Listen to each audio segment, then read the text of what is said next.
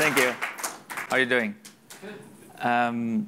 So we're going to talk about the art of HDR. And what I want to do with this thing is, instead of talking about specifics of how you do, set a value in there and get inside of the application, I just want to put it out there that you guys can understand what HDR is and things that you have to think when you are actually doing it, instead of like showing you numbers and values and things like that.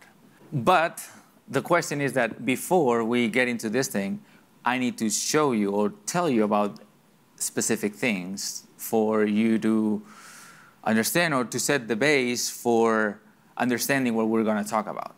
So in this case, when SDR started, we just came from what SDR was before in color space. That what you can see in this graphic is basically what your eye can see. So this is the total spectrum of what your eye can see. And in this triangle that you see in here is just what Rec 709, that it was what it was up to now, the standard for broadcast. Then we expanded that to what it was P3. So they added more colors and more saturation and for those colors. So we had more values basically for that color space. And then we went to what we have right now, that is Rec 2020. So that's the bigger triangle that we see right here. But this is just the amount of colors that we see. Just think about it as if we were, when it was black and white, you were painting only with 2 crayons. You had the black and the white, right? And then we came out with Rec 709, or even before that, and we gave you like 20 crayons. And then we gave you 100, and now we're giving you 1,000.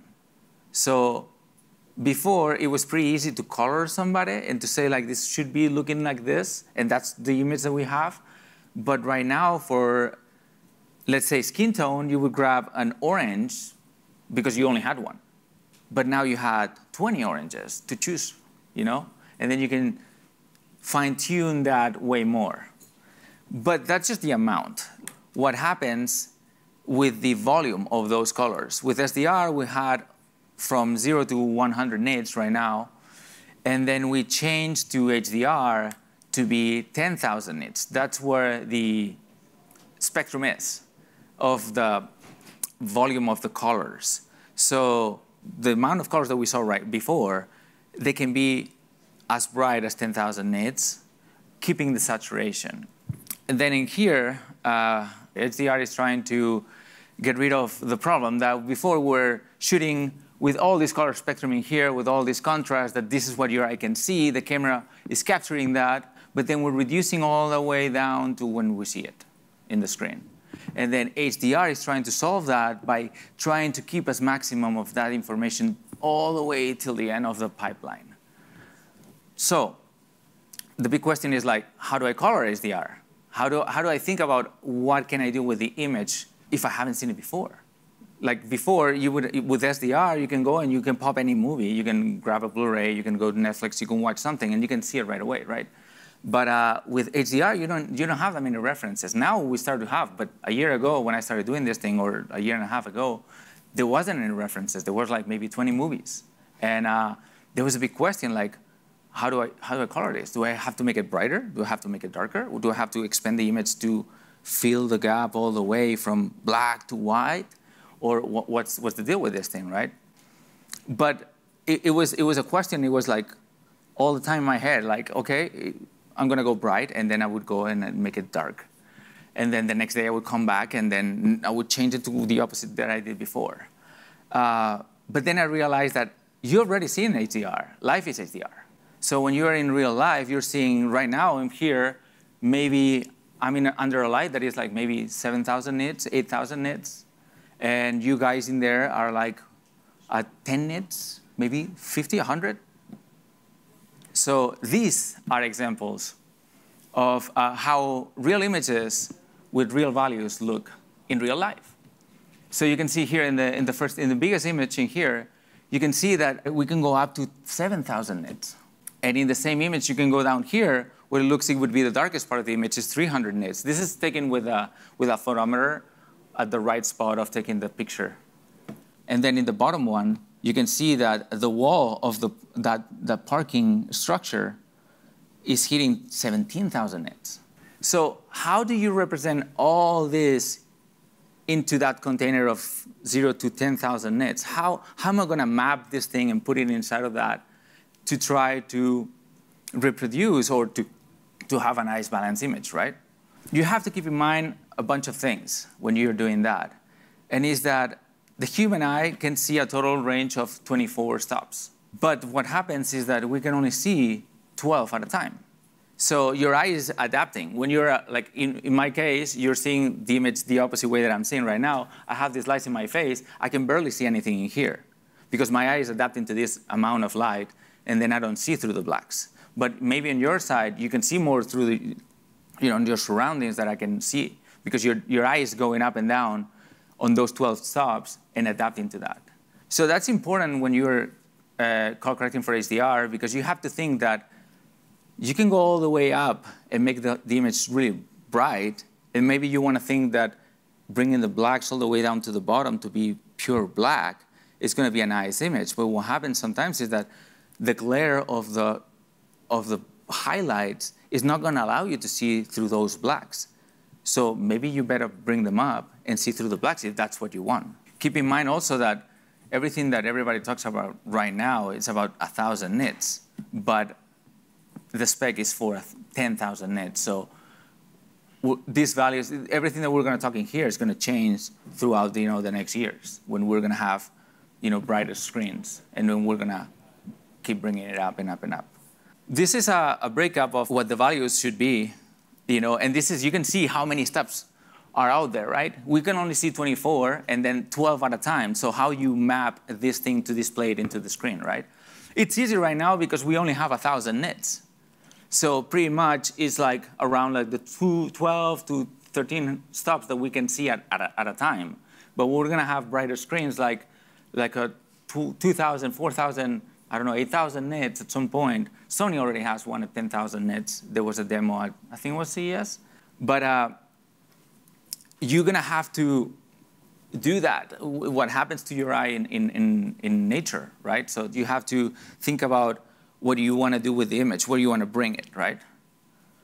And that's one of the keys is that the human eye adapts faster to light than to darkness. So when you transition from a dark environment to light, that's faster when you go the opposite way around. So what happens if I have an image, let's say it's a scary movie, right? And you're outside and it's shiny, and then you want to go inside and it's dark. Do you want people to see through?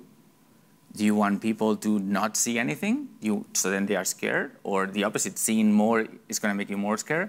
So you're going to think how that transition from going from bright to dark is going to happen. If it's going to be instant, or you're going to have a couple shots that's going to bring it down little by little, and then you get to the tone where you want to be like in the darkness. So that's one of the things that you have to think about.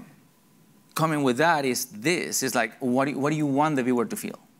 Do you want them to feel scared, to see, to not see, to feel like blinded by the light? If you go the opposite way around, where you go from a dark environment to a bright one, you want to shock them.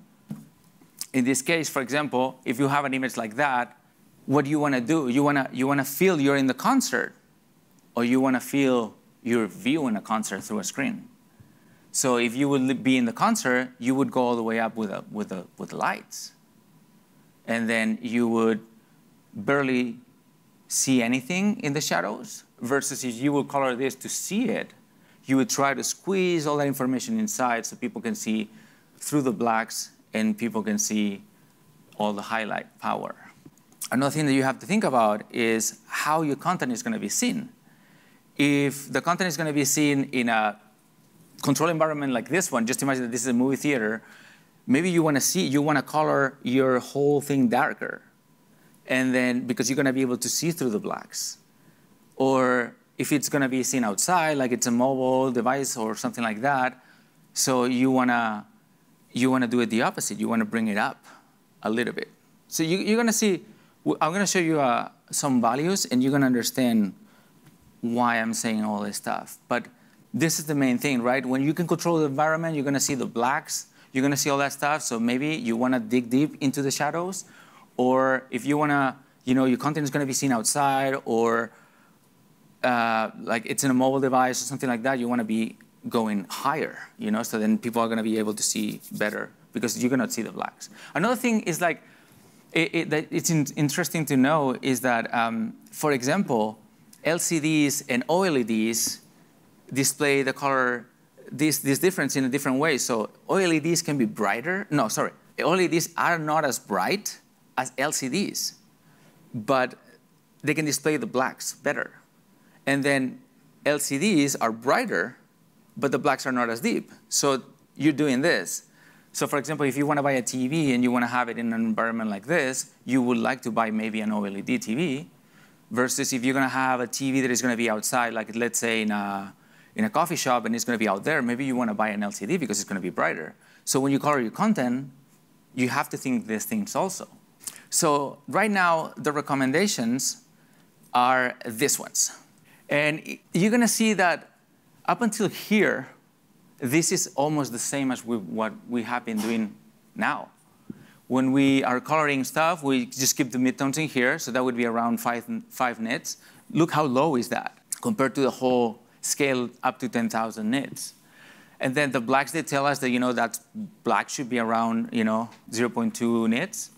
And then you have above midtones, that's where, midtones is where skin tones should be. It should be between this and this. So we should be around like 15 nits, something like that. So if you look at the scale, you're actually leaving everything for the highlights. So you go here, broad highlights, that would be like a sky, like the clouds in a sunny day, something like that. You're going to bring it up to 200 nits. And then specular highlights, that it would be reflections like a watch or something like that, reflecting the light to the camera. That would go 500 and up. But then we're clipping it at 1,000 nits today. So this is what they recommend. But it's not strict. So if you're coloring or you're planning on color, you can take this as a reference, but it's not strict. You can move it around. Blacks are not blacks all the time. Like SDR, it was so small that the difference between something being bright or not, it was so small that we had to play with that, so you would always try to stretch the contrast all the way to top and bottom. But now we have all this range, and then we can make something dark without having to be pure black, because the brights are so high that gives you the contrast. So that's the interesting part of HDR, is that you're not locked to that small range. It's so big that you can move up and down. Remember what the eye does. But remember, this is just a recommendation. You can do whatever you want with the image. It doesn't have to be exactly what it said in there, because at the end of the day, we're doing just art, and it could be any other one. This is DaVinci that we have Picasso in there. Which one is better? It's up to the eyes of the beholder.